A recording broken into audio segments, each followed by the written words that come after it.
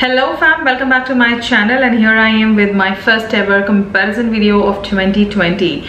So I have like 5 of them lined up for you guys. So today is the first one. I'm going to be comparing 2 of my very much favorite bronzers. One is being from high-end and one from drugstore. Now coming to bronzers, you know how much I love them, how much I try different bronzers, and bronzer is one makeup product I don't mind spending a lot of money. Agar wo high-end hai and if the cost of the bronzer is 3000, I don't mind paying 3000 because I know I will be using the bronzer. And bronzer is one product where I can actually hit pan on because I just love bronzers. Bronzers in common can also be used without full face of makeup, and you just need that nice sun-kissed glow happening. A bronzer is a must-have. Now I have 2 of them to compare today, and I have done a dedicated review on both of the products separately on my channel. Now the 2 bronzers I'm going to compare, you already know by the title of the video and by my thumbnail, is the Too Faced and the Rimmel bronzer. Now yes, I wanted to compare this one with my NYX bronzer. Now frankly speaking, NYX ki pricing bhi 850 hai. So I thought let me just go a little more cheaper and go with the bronzer which I have used the most after purchasing. And frankly speaking, this is one of by far the most used bronzer and the bronzer which I have hit pan so early in the drugstore. Packaging. When it comes to the face products, I feel packaging has to be something kept in mind. If not done well, products can go here and there. Talking about the Rimmel natural bronzer packaging, not something I'm a big fan of, or something which I would say, oh, I can manage. I cannot manage with this packaging. I cannot travel with this kind of a bronzer with me. I absolutely love the bronzer, but it's just the packaging which kills it for me, because firstly it is very flimsy, very plasticky, and it just opens. So if you are traveling and you have a big pouch filled up with like a lot of makeup, and you just want to fit that last piece of makeup, then only you can carry this, because this needs pressure from all the sides so that it doesn't open by itself. So yes, packaging definitely is not something I'm a fan of here. So this product is going to get 5 out of 10. That was pretty low on the marking, but let's talk about the Too Faced Soleil bronzer. Now frankly speaking, Too Faced is known for their packaging. They make some amazing packaging on their products, be it the face product, lip product, any kind of product they have made so far. You have to give them for the packaging. Now here is the Soleil bronzer, very chic, very vintagey, and you can actually store this product all your life and just give it to your granddaughter, or like I would like to give it to my granddaughter or something, just like, you know, it's like more vintagey, and the packaging is really chic. You get a mirror and then you get a nice bronzer. It closes really well. It is not going to go here and there, not open by itself, and it is sturdy packaging. So yes, for the 2600 amount of money I'm paying here, and I'm getting a good packaging, very chic, very classy, and yes, it is a high-end bronzer. So I do need a good packaging. So this product is gonna get obviously 11 on 10. Pricing. Yes, something which I feel is very important when you're buying a product, be it be a drugstore and be it be a high-end. When it comes to pricing, drugstore can also get a little expensive nowadays. Now the Rimmel bronzer is going to cost you for 50 rupees, wherein you end up getting 14 grams of product. So the pricing, I would say, for 14 grams of product, a drugstore product, 450 is a good pricing.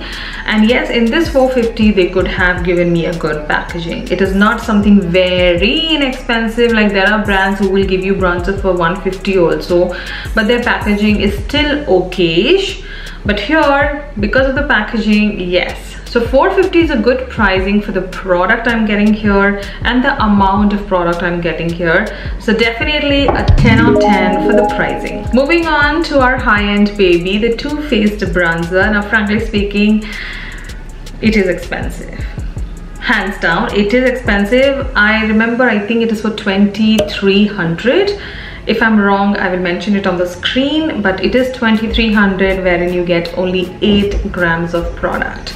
Now if I'm comparing a product with a drugstore, then definitely the pricing will be one thing which will be very, like, you know, apart from each other, and there is no two-way about it. But if I compare this high-end with many other high-end, then I still feel the pricing is good and decent being a high-end.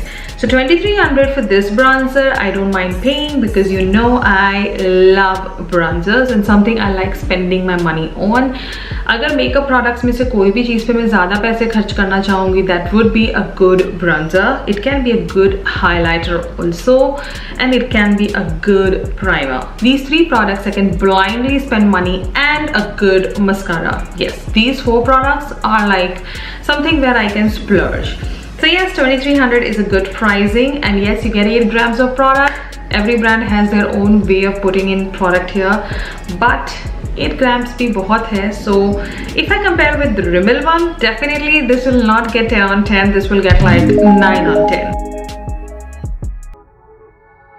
After knowing all about the packaging and the pricing and the quantity of product you get in here, everything comes down to the final segment, the quality of the bronzers.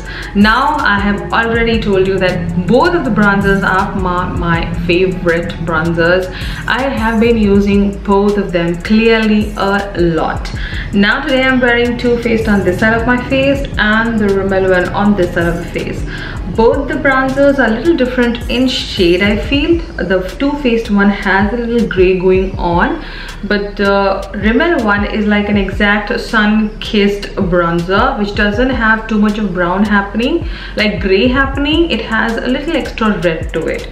Now talking about the Rimmel bronzer, now the product is really fine, but the only crunch factor here is when you start hitting the pan. Like I've already hit pan on this bronzer, it gets a little powdery. You do waste a lot of product here, but it is pigmented, it is good. But as and when the product is gonna get finished, you will feel the product is not performing the same way.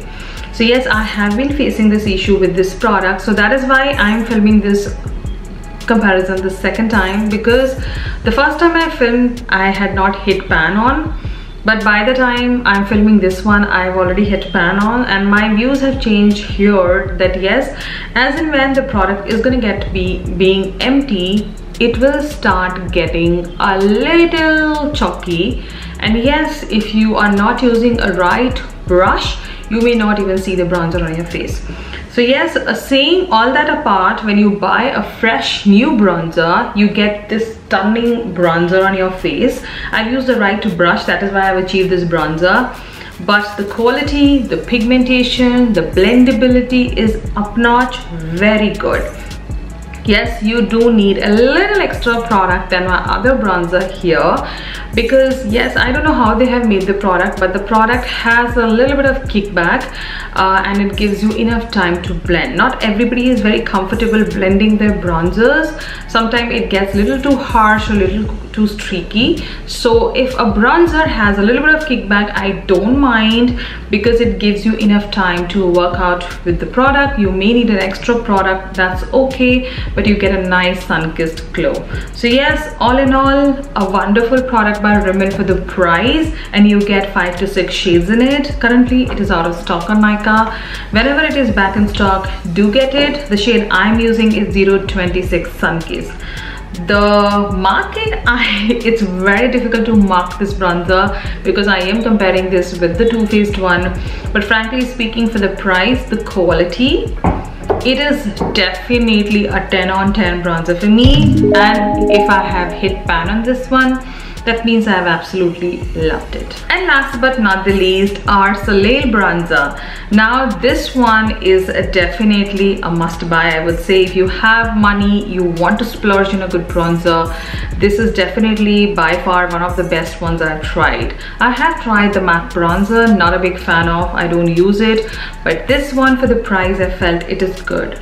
It is blendable, you need a very little product and you just achieve that nice bronzer. The best part about this product is that you can actually contour with it because it has a lot gray going on.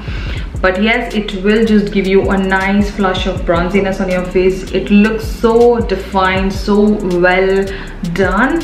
It is very smooth. You need very little product, one dip and one side of the face is done. You don't have to go in with your brush like 1,100 times.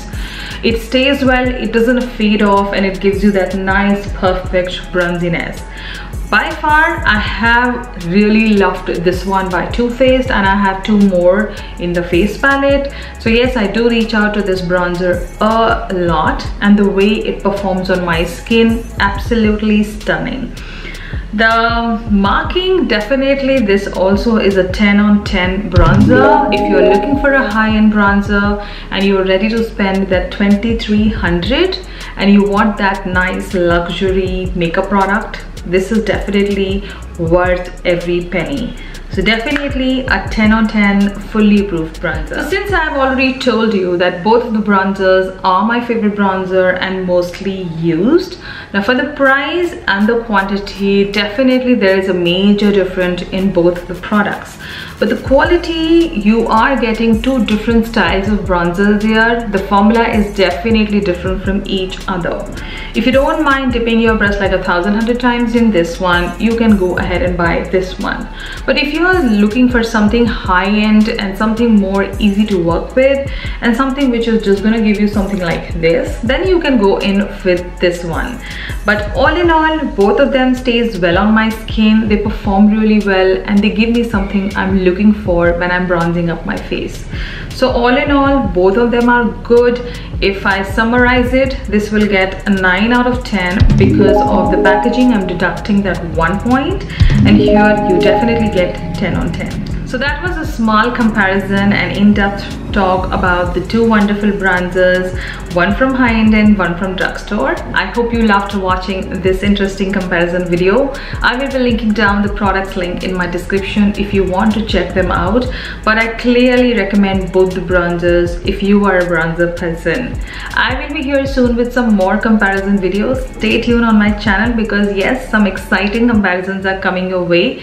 Subscribe to my channel and follow me on my Instagram @BronzingGeek. Till then, you take care and I will see you in my next one.